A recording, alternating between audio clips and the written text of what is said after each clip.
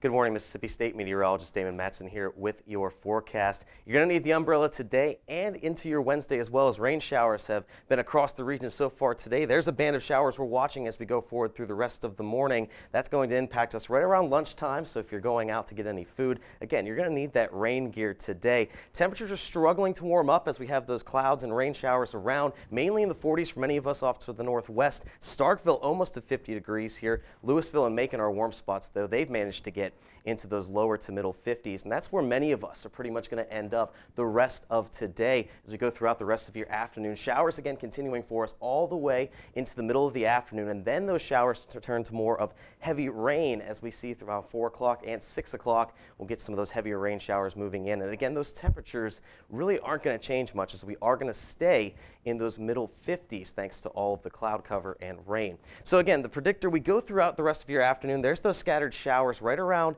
6:30 tonight, and again, we're going to start to see those heavier bands right about the time we get past sunset. There's what I'm talking about. 10:30 tonight, some of these oranges and reds, those are those heavier rain bands moving in right into our southern counties, and that's going to impact Starkville overnight.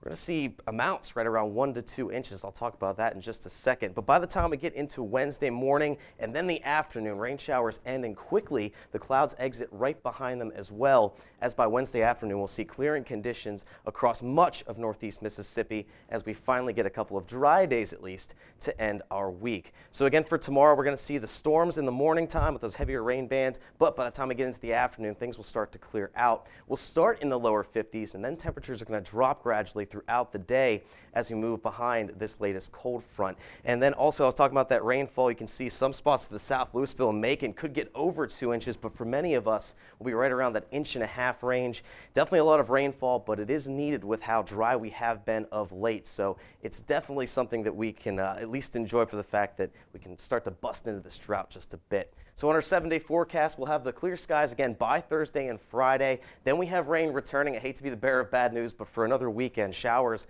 this coming Saturday and Sunday. Those temperatures staying mild all the way through into early next week as we stay in those middle 50s to lower 60s as this quick moving pattern continues for us as we go throughout the next week.